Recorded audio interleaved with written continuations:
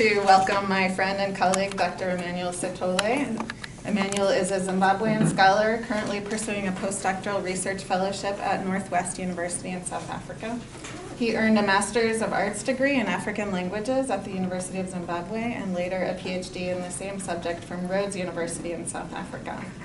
His doctoral research focused on the intellectualization of his mother tongue, Ndau, a marginalized minority language spoken in Zimbabwe and Mozambique, through examining a raft of strategic interventions to solve the historical, linguistic, cultural, social, technological, economic, and political impediments afflicting Ndau people in both countries. Dr. Sithole's research continues to shine a spotlight on the wider sociolinguistic situation of marginalized transboundary languages, cultures, and identities in Southern Africa. His work has been published in journals such as African Identities, Language Matters, and Lexicos.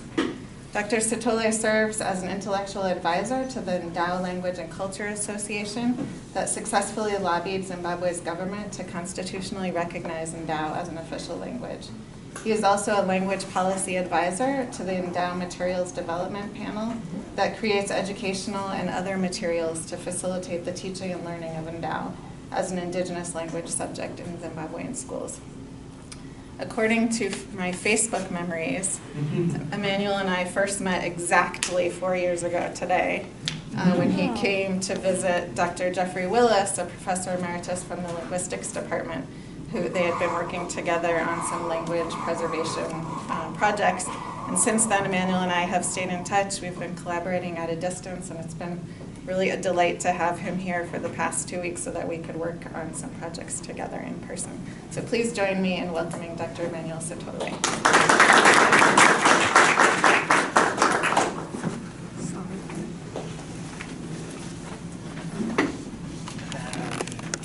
Okay, thank you very much to you all for coming to this presentation. And I'm closer to the mic. Oh, okay. And a special thank you to Professor Katrina Dali Thompson for inviting me here, all the way from South Africa, to come to the University of Wisconsin to speak to you about my research. And as she said, we met a couple of times. We met a couple of years ago, and then we have been working together so well. And to add on to what she has just said, I went to South Africa for the first time in 2014 when I went to a PhD. And during that time, I also got an opportunity of learning South African languages, which are isiXhosa and isiZulu. I'm saying this because I think that it might interlink with what I'm going to present today. So there are certain areas where I might use my skills as a linguist to talk about the issues that we are talking about today. So the topic of my presentation is Ndau Transborder Spirits, Languages and Identities in Mozambique and Zimbabwe. What I want to do now is to try and explain and describe to you what are the Ndau people and what is their religion and where is the difference, where is the connection between the human world and spirit world. And then I'm also going to go on and talk about the kind of study that I did, was it ethnographic and stuff. So to start with, the Ndau people are people who are found in Zimbabwe and Mozambique. They are separated by an artificial international boundary. I will explain what I mean by artificial international boundary. And these people, they are found in districts such as, I'll talk more about that as well. And then let me quickly talk about their religion. So you find that these people, the traditional religion, they believe in spirits. And according to some scholars, they say the Ndau people are notoriously religious. They are notoriously religious in the sense that they can't, there's always contact between the human world and the spirit world, and there's continuous engagement. Continuous engagement in the sense that the spirits, they depend on people for physical engagement, whilst the human beings, they also depend on the spirits for healing, for prophecy, for guidance, for security, and for protection. So that's the kind of connection between the human world and the spirit world according to Ndau people. And then in this research, in this study, I used an ethnographic study, and where I collected interviews, where I conducted semi-structured interviews in Mozambique and also in Zimbabwe. I will talk more about that as well. And then I have some research questions that are going to guide me as I'm going to talk about this. And so the first one is, what is the relationship between the spirits and the people's transport identities? The second one is, what elements of Ndau spirituality help in recreating Ndau's history? And then the third one is, to what extent does the study of Ndau spirituality impact on the shared notions of Ndauness in both countries? So some of the findings that I got when I was doing this research was that you would find that our study of spirits, they help in showing that spirits, they influence, they recreate, they reshape, and reinforce and solidify shared transnational identities, histories, cultures, and Ndaus, and languages of Ndau people. They also, the study of different spirits also, they help us in understanding the historical epochs that these people, they passed through, from the 17th century to the 18th to the 19th century and to the 20th century. I will talk more about that. And also, I also found out that as we studied these languages, they also show that the fact that they're spoken in Mozambique and also the fact that they're spoken in Zimbabwe, it reinforces a shared notion of Ndauness. So I will talk about the presentation plan. So I'll show you the map of Africa and the research side. I'll go on to talk about the stories surrounding the border, and then the description of Ndau spirits, and then I'll go into a discussion. Okay. So this is the map of Africa, as we all know. So you will find that in Southern Africa, that's where you find Ndau in Mozambique. And this is where we are talking about artificial borders. We are saying these borders are artificial because you find situations where you have a king or a chief in Zimbabwe, for example, Chief Mapungwana. He is a chief in Zimbabwe and he's also a chief in Mozambique, right? And then you can also find situations where, like personally, I have a family, 3/4 of my family members are in Mozambique. And we also have half of our families that are in Mozambique. And you would find that my cousins in Mozambique, at one point when there was civil war in Mozambique, they would come to Zimbabwe for school, and they would do that daily. And for us, during the rain season, during the planting seasons, we go to Mozambique to farm there daily without even requiring or being requested to produce passports, because there's no border that is there. What you can find is a situation whereby there can be a mountain, or there can be a river, or there can be even just a pathway. So I'm saying there are artificial borders in that sense. It's just like for international, it's just an international boundary that does not even exist. So in actual fact, you find that there's continuity despite the presence of an international border. People continue to speak the same languages, people continue practicing the same cultures. And I think this also relates to other cultures. For example, you have Yoruba in Nigeria, you can have Hausa in Nigeria. You have the same language that is spoken in more than 5 countries. And you can also have, maybe in Zimbabwe, you have Tswana. It's spoken in South Africa, in Zimbabwe, in Botswana. And the situation is like, it goes on from country to country, where these people who speak the same languages and practice the same cultures, they are just differentiated and distinguished because of a boundary that does not exist per se. So, I will talk. I'll also talk about the research side. Oh, the research side. All right. So that's the research side. So Ndau, it can be divided or subgrouped according to language.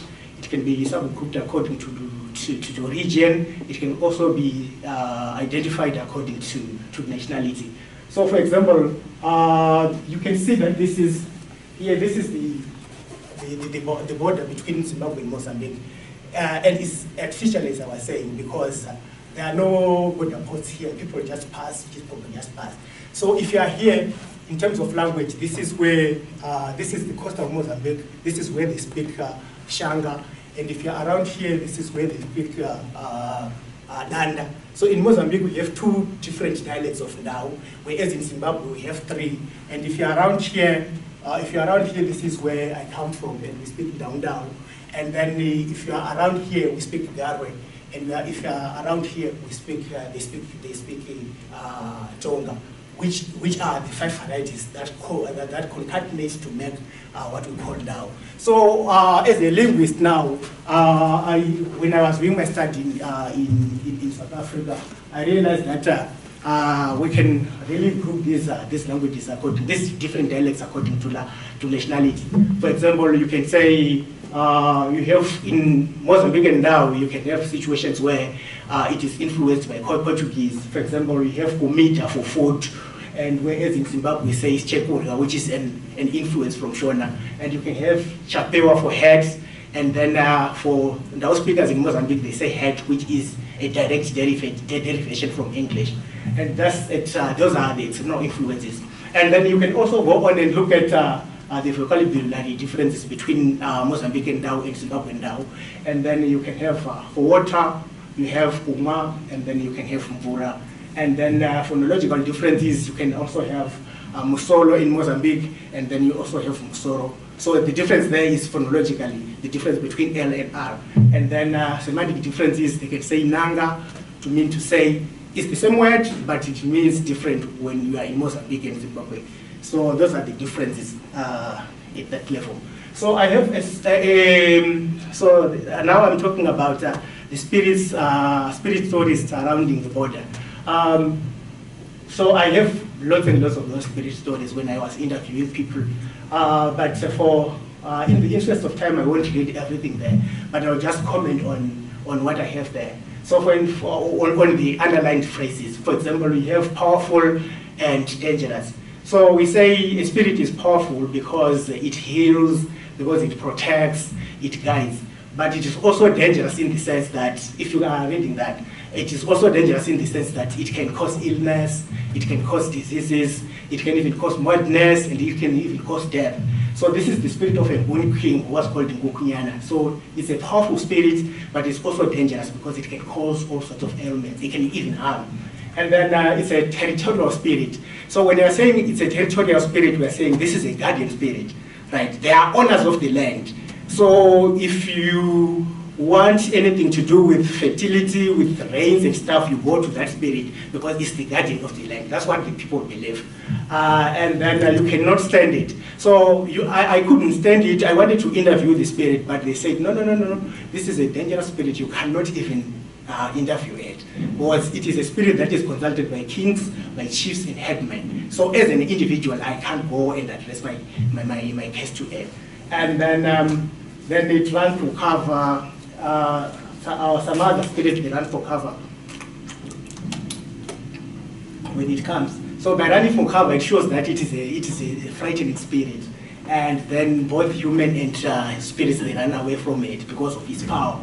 And then I also have it also almost strangled the spirit of Tingani. So this basically shows that it's not always paradise in the spirit world. This spirit, they also fight. They also have conflicts.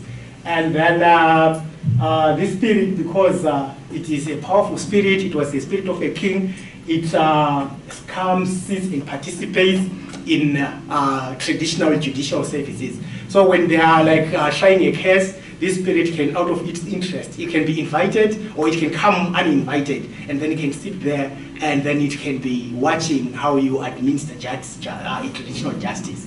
And then the last one that is underlined is it is also quite capable of discerning fake from true spirits. So you know, in the spirit world, if you are possessed, a medium, a host, he's somebody who commands some source of authority, you know, because by virtue of you being a medium of some spirit, you enjoy some social and cultural authority, such that people tend to respect you because you are a host to a certain spirit. And then some people, they can even lie that they are mediums because they want to extort money from people. They would want to lie to people and say, we are capable of doing A, we are capable of doing B and C because I'm possessed by a spirit.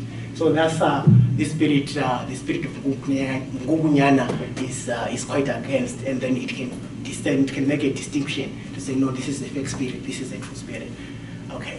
Now I'm going to the spirit categories that I identified. So these spirit categories, you would find that we have ancestral spirits, which are called, I was told that you say in parentheses here. Back home we call that brackets. So you have midzimu there. So we call them brackets, but here I was told that you call them parentheses. Okay. So what are these spirits? So these are spirits of deceased family members. It could be a sister, a mother, or a father. So these are spirits of those people, and they die, and then they feel that they are not yet done with the human world, and then they want to come back in form of spirit possession. They can possess a family member, and these spirits, when they come, I'm using the word come in court. When they come, they need water, they need salted and unsalted meats. They need beer sometimes, and then when they come, you have to dress appropriately. And this appropriate dressing, it involves white and black wrappers. And then maybe somebody who might be interested can look at the spiritual meanings of these colors. Maybe, for example, to say white, it stands for peace. Black, it stands for authority. It identifies with blackness and stuff. Right, and then these spirits, they speak, these midzimu spirits, they speak the languages of the deceased. So if my father died speaking Shona, then the spirit, when it comes back, it also speaks Shona. And then generally they are respectful, and but still they are commanding. They can also be, among some of their functions, they protect, they guide, they inform, they advise.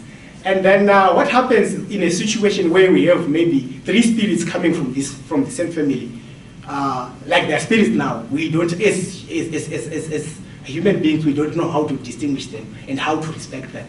So what happens there is that you would find that if my father, the spirit of my father, it is possessing a family member at the same time with the spirit of my brother. So the spirit that we respect more is the spirit of my father because of his title and also because of his age. So this is the first category. And then the second category, this is the category of spirits of young girls, or Jipuna. They are also known as Jipuna, they are also known as Jisora, they are also as Nyasikana, they can also be identified as Jisikana. So what are these spirits? These are the spirits of female, these are female spirits that are mostly from Gutu and the Sabi Valley region in Zimbabwe. And then these spirits, they are spirits of young girls who died at an early age. And when I was looking at it, based on the language that they speak, I think they should have died between 4 to 6 years. And why am I saying that? I'm saying that because they speak a language that is unintelligible. We can't really understand what they say. It does not make any sense to anybody who is there. So I'm saying, okay, because of their inability to produce and use language in a way that we understand, maybe they died when they were still at that level where their linguistic abilities were not fully developed. So these are spirits. One thing that is outstanding about these spirits is that they are so much afraid of white people, such that if they possess me, if that spirit possesses me, and then there are some white people that are around, then it can either hide, it can either run away, it can either faint. And why is that? This is simply because they are 17th century spirits from between 17th and 18th century. And then that time, they had not come into contact with white people. So they are so much scared. They are so much scared when they see white people around. So that's what they do. And then these spirits, they also eat rock mountains. When they come, they eat rock mountains. They eat mountain rock crabs. I'm sorry for that. And then they also eat okra. They can also eat grain chaff porridge, because they were starved, because they died at a young age, and they died because of hunger. right? And then when they were still alive, they were left in the care and in the custody of abusive and cruel stepmothers who denied them food. So they had to go to the mountains to look for food, and eventually they died because of hunger. So these are the spirits that I have. And when I went into Mozambique doing research on that, I realized that some of them, they say, even if some of them, they say they come from Bantu and Sabi Valley, those that are in Mozambique, they have completely forgotten where they come from. So that's another thing that I may comment on. Right. So as a linguist, I studied the languages of these spirits, and I was saying, okay, so let me look at it. It does not make sense to say Sinyi in Shona or in Ndau or in any Zimbabwean language. Neither does it make sense in Mozambique. But as a linguist, I try to look at the structure of the language. I realize that even if these words are really meaningless, but when I'm looking at the morphology, when I'm looking at the phonology, I realize that these languages this language that we speak is more or less similar to Ndau. So that's what we have. So that's why I was doing that comparative analysis. We have Sinyi, we have Sinyi versus Chinyi. This is the meaningful statement in Ndau. You have Sakandai and you have Chakandai. So it's while this language that the spirit is using does not make sense, but it's more or less closely linked to Ndau, right? So that takes me to my second category, which is a category of Nguni warriors, or called Majiti. And then they are also called Majiti or Machomana. And if I'm looking at it as a linguist who understands some little bit of history, you would find that Machomana is more or less closely linked to Mashobana. So I'm saying, okay, this really makes sense, because Mashobana and Machomana, they are so close to each other such that it qualifies them to be Nguni spirits. And then these are male spirits, and they can possess anybody. They can possess a child, whether female, whether male. They can when they speak Chinguni. And when I was trying to look at what Chinguni is, I will talk about that again. When I'm trying to look at Chinguni, I see that it's an ancient form of Nguni languages. So now you have Swati, you have Ndebele, you have Zulu, and you have Isixhosa. But Chinguni is like something like an ancient form of it, right? And then this, as you can see on the two photos that are on the slide, they use those ones. These are the weapons that they use. That's a long spear. It's called mukondo, and then they also dress in red skirts and feathered hats, as you can see. And then when they possess me or they possess anybody, they want boiled corn, they want water, and then they are also experts in hunting and in healing and in providing protection. Generally, they are violent spirits, but they can also be very humble if they want and very respectful if they want. So I'm going to play a video of this spirit. So let me just see if I can play.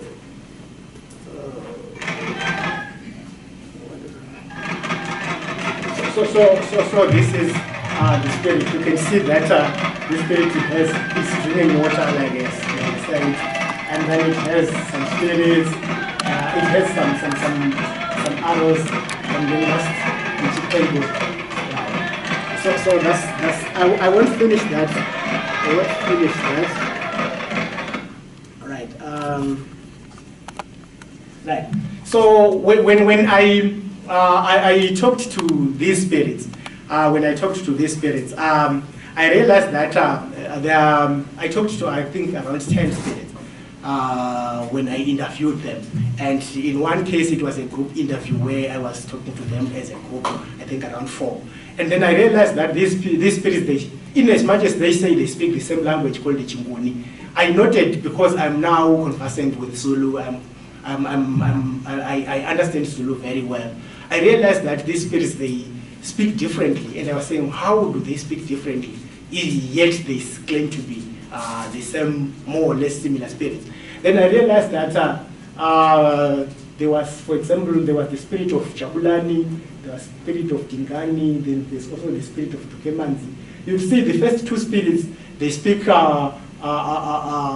they speak their nouns, the way they use nouns, they have like the initial prefix u and u, whereas the third one does not have. And then the same applies to that word is puku puku and chipuku puku. So you would find that the third one, it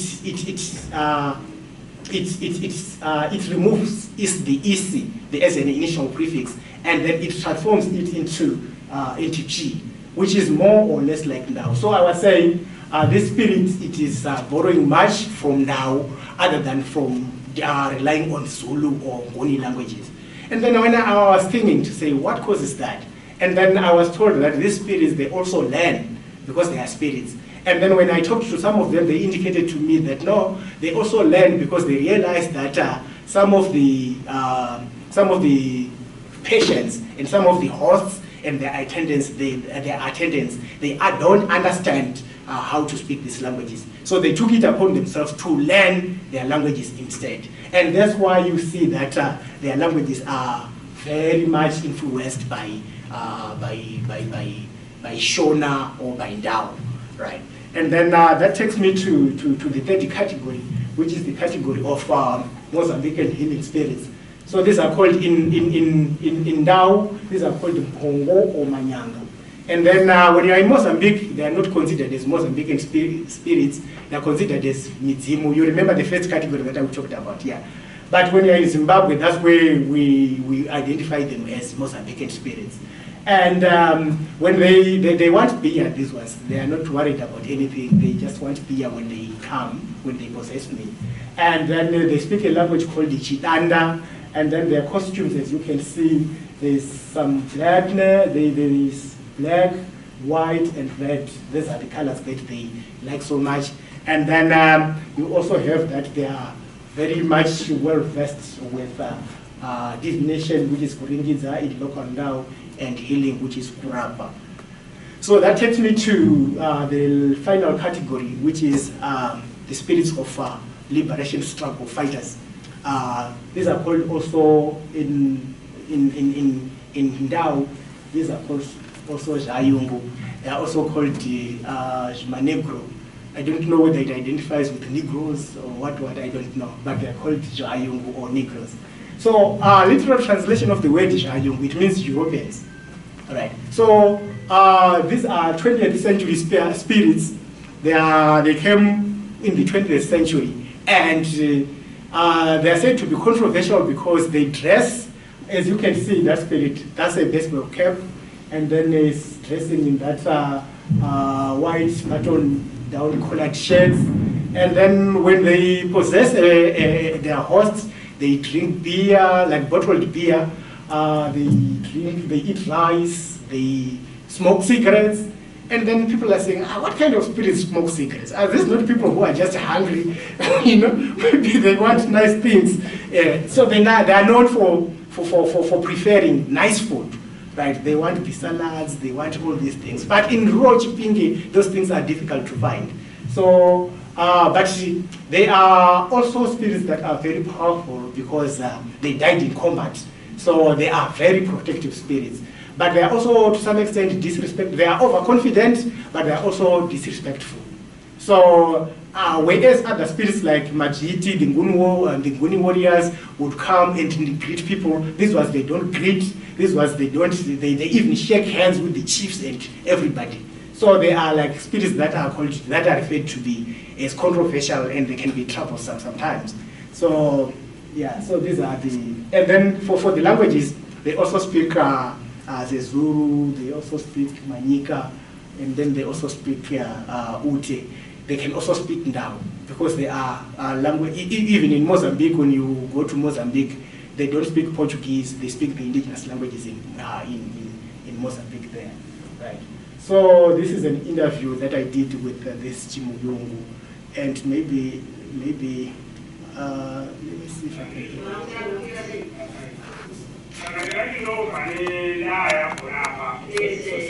So that's the spirit. Right. So those are the questions for discussion. Okay. Before I get to questions for discussion, there are also other spirits that we have from time to time, but I struggled to call them. I could not even call them Ndau spirits because they, in as much as they exist amongst Ndau people, you find that these spirits, they are unwanted. To some extent, these are like spirits of ngozi spirits or mvuko spirits. They are avenging spirits. For example, my father killed somebody, and then the spirit comes back to haunt our family. And then, because it's a spirit that exists among us, but we don't want it, we exorcise it, we chase it away. So we can't even really call them Ndau spirits because you don't have a host for a ngozi spirit. They don't have mediums that speak for themselves. So those are the other kinds of spirits that we have. And for questions for discussion. So what I found out when I was studying these spirits, I said, if you look at Muzimu spirits, they are always there. The spirits of ancestors, the ancestral spirits, they were always there since when we started existing, or since when we started to be called as Ndau people around the 16th century. They were there. And then you look at the other kinds of spirits, the Jipunda spirits, the spirits of young girls. They speak to a particular, they tend to remind us about our history as it happened during the 17th to the 18th century. So, and then you go on to look at the Nguni spirits, which are the 19th century spirits. They speak about, or they remind us of the amount of time that we spend under Gazanguni invasion and conquest and overall, which was, and they also they also tell us about the kinds of problems, the challenges that that our ancestors were subjected to during the time of the Gazanguni conquest and overall. And by the way, the Gazanguni conquest, it lasted for around 75 years, from the 1820s to 1895. And then when you look at the last spirits that I spoke about, the Jivayung, or spirits of Europeans, they also speak to the idea that Ndau as a people, they were colonized by white people, and then when their presence now in our society, it reminds us about that particular period. So I'm saying, if you look at if you only look at the spirits as they manifest amongst us, you find that we get to learn more about our history as Ndau people. And then the spirits also, they also help us in understanding that Ndau people, regardless of the international boundary that geopolitically separates Zimbabwe and Mozambique, they are still one. Because it's only among the Ndau that you get Majiti spirits. It's only among the Ndau that you get Jivayung spirits. And you get that in Zimbabwe and you get that in Mozambique. If you go to the Makua people in Mozambique, you don't get Majiti spirits, because there was no historical contact between the Makua people and the Majiti. So I'm saying it reinforces, it solidifies a shared sense of Ndauness. So that's my presentation, and I have to thank you very much in English, and tinobonga yambo in Ndau, tinotenda zvikuru in Shona, ndiyabulela kakhulu in isiXhosa, and ndiyabonga kakhulu in Zulu and Ndebele, and then obrigado muito in Portuguese. Thank you very much.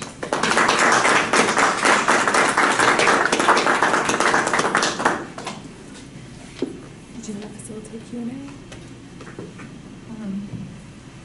Do you want me to help choose? Do you want me to help facilitate the Q&A? Yeah. We have quite a bit of time for discussion, about 20 minutes. Ed? It was a fascinating talk. Thank you very much. I have one question about the hungry spirits. When you prepare food for the spirits, do you consume the food yourselves, or do you bury the food, or how is that? How does that work? Okay. Thank you very much for the question. So you prepare the food, the normal way you prepare the food, and you give it to the spirit, because the spirit So what happens is that I didn't talk about spirit possession because it's an area that has been covered. There's literature, there's a lot of literature around that. So I didn't talk about that. So when the spirit possesses me, it's the spirit that exists in me, not, so I cease to exist as an individual. It's the spirit that exists. So you give the food to me and I eat, but it's not me eating, it's the spirit that is eating. So you'd find that it would even be more interesting for things like beer. So you give a spirit beer and it drinks and it gets drunk, right? And then after the spirit disperses or it goes, I remain undrunk. So I don't get intoxicated because I was not there. So I cease to exist for some time as the spirit gets control over me. So that's what happens. So in other words, you're actually feeding the possessed people. It's not the whole group assembled that gets to eat food. No. It's the spirits. Right. Yes.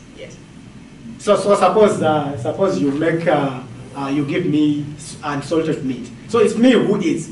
My belly does not get full. What gets full is the belly of the spirit. And then maybe after the possession, maybe I say, oh, can I get some food? And then people start wondering, but you were eating. And I say, no, it's not me who was eating, it was the spirit. Yeah.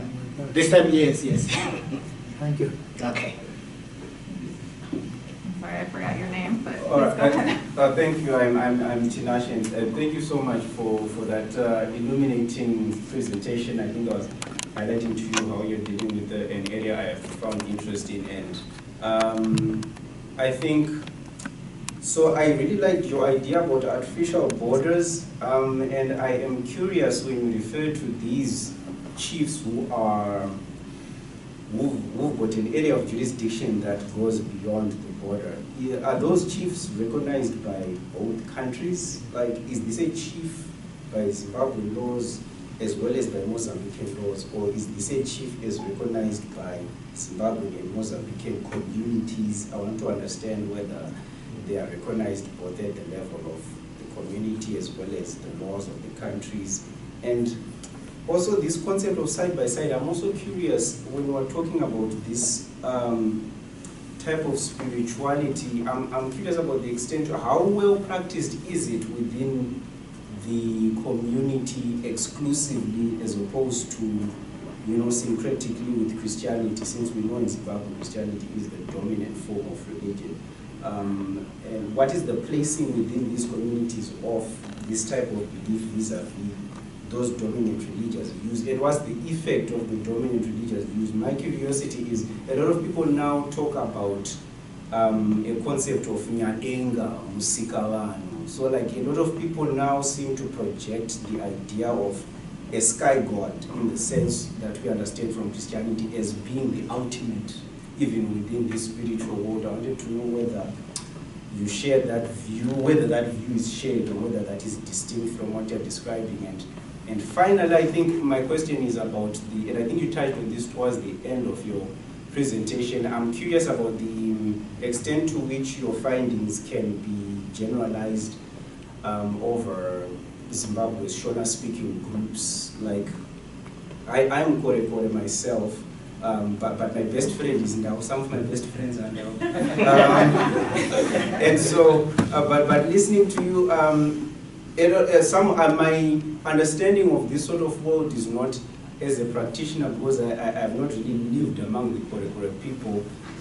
But a lot of things you were saying are things which I have understood to be part of a spiritual belief amongst Shona-speaking peoples. That is to say, when you talk about avenging spirits as well as Bantu. But then at the end, you then say, but only amongst the Ndau in Mozambique and Zimbabwe, do we have Matriti in Shwayo? And is that the extent to which what you were describing is unique to the Ndau, and can the rest of it be understood as generalizable regarding Shona-speaking people of Zimbabwe? Okay. Thank you very much. So I think I'll answer that in 3 parts. And then the first part is that you talked about the laws of the countries, Mozambican country, the Mozambique and Zimbabwe, to say to what extent to what extent do the 2 countries recognize Mapungwana as a chief in their countries? Is there a legal infrastructure that can accommodate him to practice as a chief in Mozambique and Zimbabwe. I don't know really, I really don't know about that, but what I know is that in Zimbabwe, Mapungwana is one of those chiefs, and you know back home, these chiefs, you can easily identify them because they get cars from the government. Yes, so in Zimbabwe, I don't know whether he gets cars from Mozambique as well, but yes, so in Zimbabwe he is recognized. But I think at a political level, I would think that the kind of pressures that are coming from Mozambique, it allows them, even the government, to recognize him, because maybe these people, they go there to the government with real problems, and then they say we belong to the Mapungwana clan, which has been divided by the border. So I think they allow them, because if they didn't allow them, Mapungwana was not going to have two palaces, because he has a palace actually in Zimbabwe and a palace in Mozambique. So I think there's some sort of, maybe they allow him, maybe secretly or directly, to say, okay, you can practice your chieftaincy in both countries. So I think at that level, I don't know about the laws because I didn't research that. But I talked to him, he said, no, he's allowed. He's allowed, he has subjects, both sides of the border. So I think at that level, he's allowed.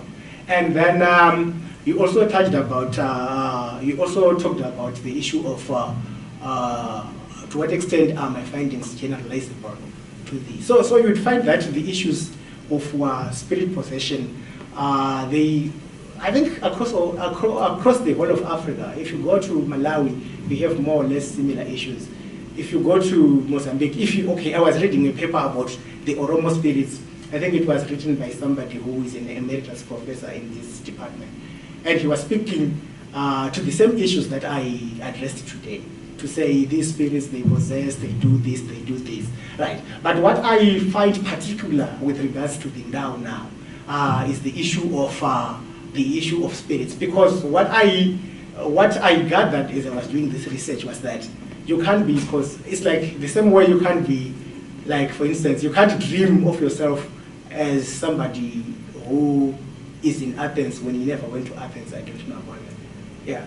So my point is that there's need for some conduct, whether historical or cultural, for people to start having spirits. That's how I like to start having spirits that arise and that emerge, because they'll be trying to speak to that historical process where there was conduct. So when I say it's something that happens only in Ndau-speaking areas, I was speaking specifically to the issues of the Majiti spirit, because the Majiti spirit, they affected the Ndau area. They were under Sushangana, okay?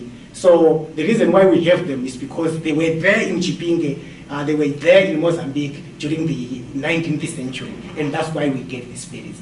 But I think the issues of Yuayung, I think it can be generalized. You can find those spirits maybe in Mrewa, you can find that in Botswana, because these are spirits of white people. I don't know. So I didn't go that far. But I think the issue of Europeans, spirits of Europeans, it can be generalized anywhere. And then what was the other, the last one? I was asking about the relationship. Oh, yes. So I said, I think you recall when I said the Ndau people are notoriously religious. And by notoriously religious, I was saying, I can even share a story that happened to me. You remember, I mean, that happened to my family. I think I personally relate to that. My family, my grandmother, she was a Christian until 1972. And the reason she had grown in this religion, in Christianity, and she had these powerful posts. But in 1972, she says her daughter, who is my auntie, she fell sick, and they tried everything that they could. They went to doctors, they went to prophets, but they were told that this one is beyond help, until she went to a traditional Esangoma or a traditional healer, who told her that this child is possessed by the spirit of her grandfather.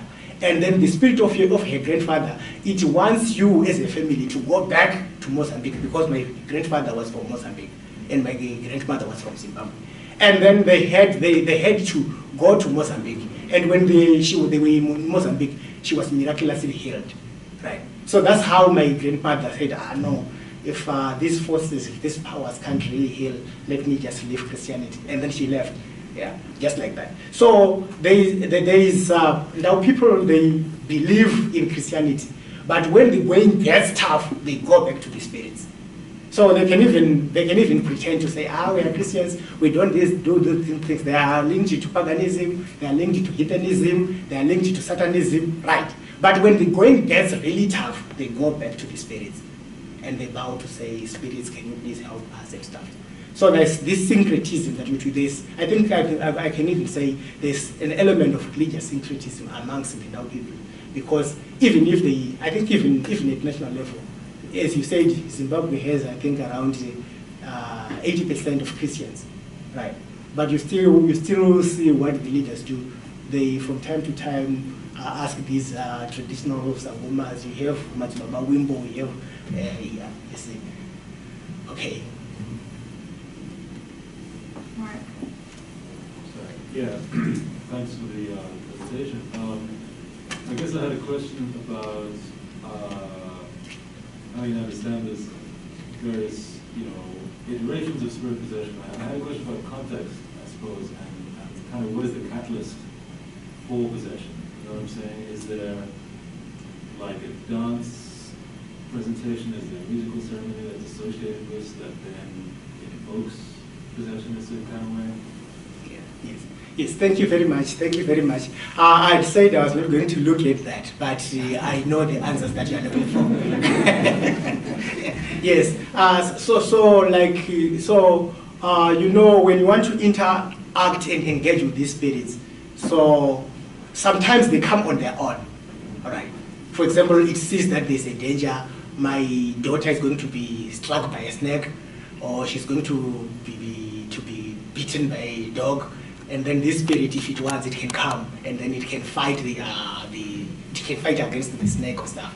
But in situations where I was going to interview the spirit, where I requested to talk to them, we had to use music. So people would have a group of people who would sing, and in some cases they would play drums, so that we are begging the spirit to come, we are cajoling it to come, and then it comes. So that's the catalyst. So you have to sing, and you don't know how many songs until the spirit comes. And then sometimes you can say, sing harder, and then you have to sing until the spirit comes.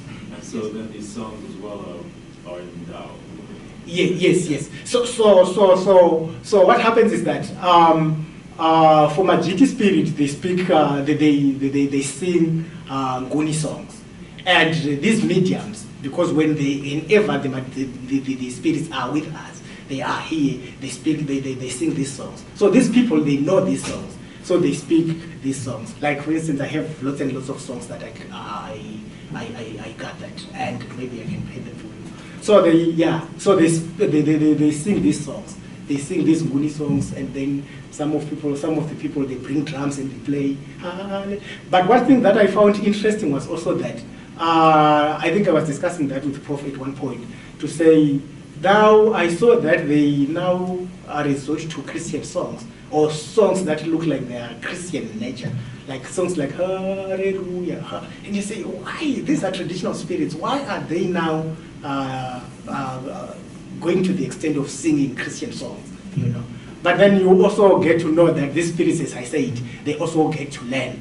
So they learn they learn because they would want to relate well and better with the people that are around. Yeah. Ariana? Yeah, thank you very much for presenting that. I'm really interested in your idea of interdependency of spirit and body, and how this connects to languages and practices amongst those people that you discussed.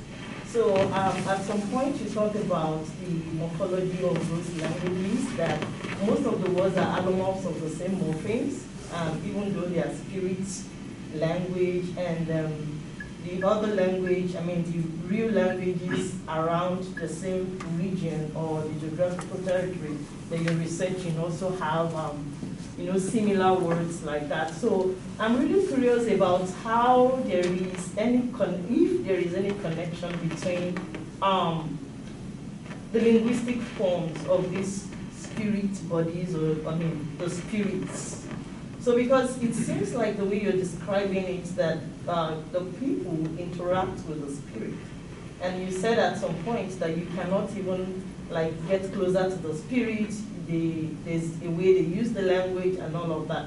So are these language totally separated, or at some point there is an influx of that into the real language use of the people?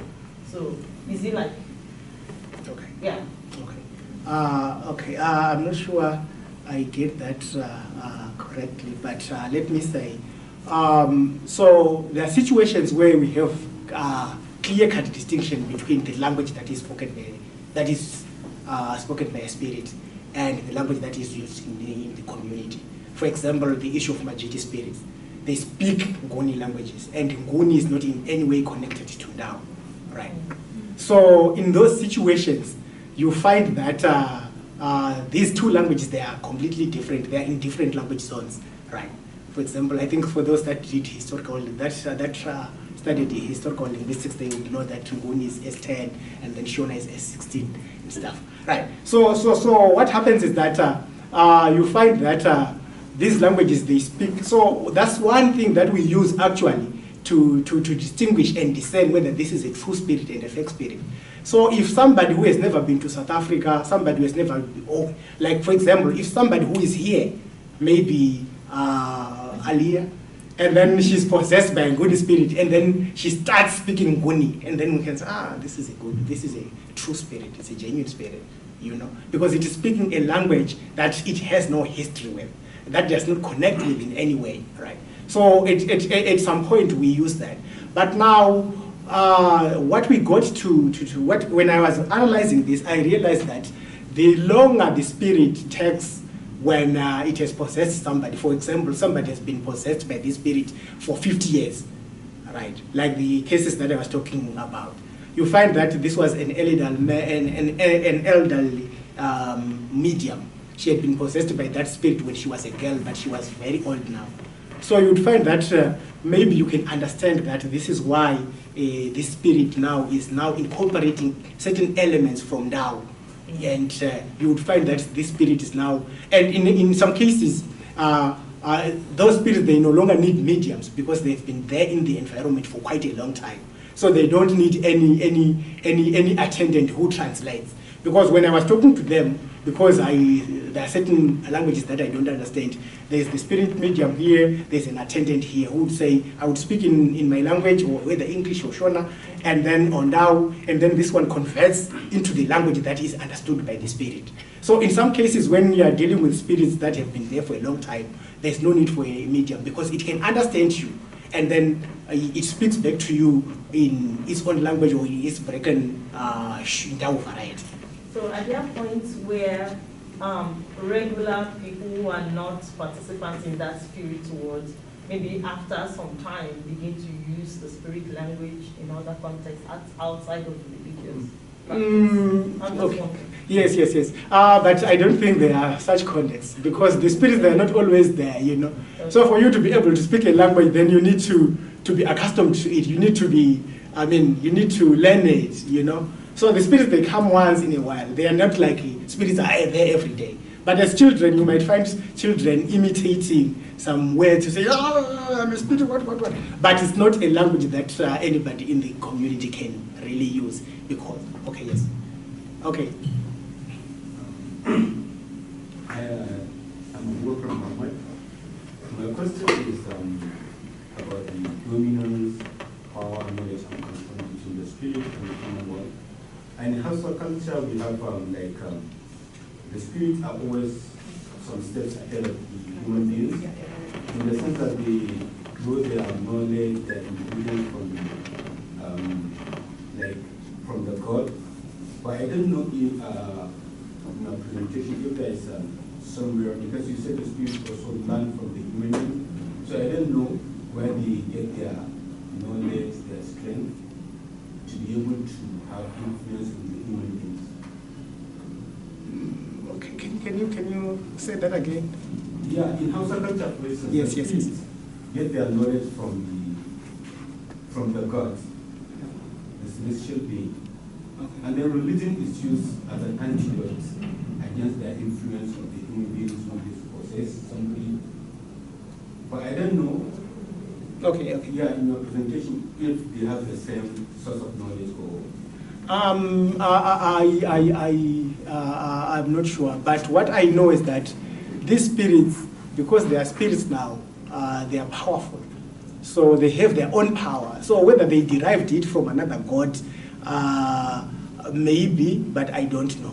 But they have their own power, so they can actually heal, they can even foretell future events, they can even prophesy, they can even tell you all sorts of other things. So we believe that I'm useless as I'm here, but when I die, I become powerful, I become more knowledgeable. There are lots and lots of other things that I may not know as a human being, but I will know everything because I am a spirit now. So I don't know whether I will derive my power from a higher god, or maybe I just have it because I died. I don't know. Yeah. Yes, ma'am. Thank you so much. This is really insightful. I have two questions. The first one, I'm curious as to whether spirits become too dangerous to the community. And if that happens, if that becomes the case, what then happens? What do you do about that? And then my second question is about, you talked about the fact that sometimes, when the spirit possesses someone and they eat the food of the spirits and they're done, and then the person comes back to themselves and they're like, oh, I'm hungry. So I'm wondering, there's kind of like a fluidity in that regard. So I'm wondering, has there ever been a case where people, where people kind of like pretend that they're possessed just to eat good food? And if that ever happens, right? Does the spirit get angry and attack the person? Or I don't know. You know what I'm trying to say? Yes. Okay. Yes. Thank you very much for those questions. So the first one is that my response to the first one is that these spirits, they don't get dangerous just on purpose because they feel like getting dangerous, right? They don't easily get angry. So you have to do something to offend the spirit, and then maybe I'm a host, and then I'm becoming promiscuous, I'm becoming a thief, I'm becoming a murderer. Then those are the things that trigger the anger of the spirits. And when it does that, when it gets to that point, it gets angry, right? And then when it is angry, there are certain ways of trying to appease it. You can go and beg for forgiveness. You can even find other spirits to come and intercede and intervene, and then the spirit can even punish you. It can say, okay, because you did A, B, C, and D, I want you to prepare maybe 15 barrels of beer, and then I don't know how many drums of sadza. Sadza is thick porridge, and you can even kill a beast to try and say, I'm sorry, to try and appease the spirit so that it doesn't get dangerous. Because really, if it gets dangerous, you won't like it. It can cause sickness to you as an individual or to your children. It can even kill your children because you made it, you annoyed it, So when it gets angry, it can get angry, but simply because you have done something to offend it. And then when it gets to that point, then some people, they do certain ways of trying to resolve the disputes. And then the second one, yes, we have many cases like that, really. We really have many cases where some people pretend that they are possessed because they want to eat food. But now, in situations like that, those that are genuinely possessed, they can pick out to say, this one is not true possession. Because they are spirits, they know. So they can tell you that this one is actually a fake spirit. And they have ways of finding that out. They can even ask you where you're coming from. They can even do certain things, like for instance, because they're spirits, so they can easily pick that up without any problems. And then they can even expose you for what you are. Thank you. We're out of time. Thank you, everyone, for coming. Let's get Dr. Sithole.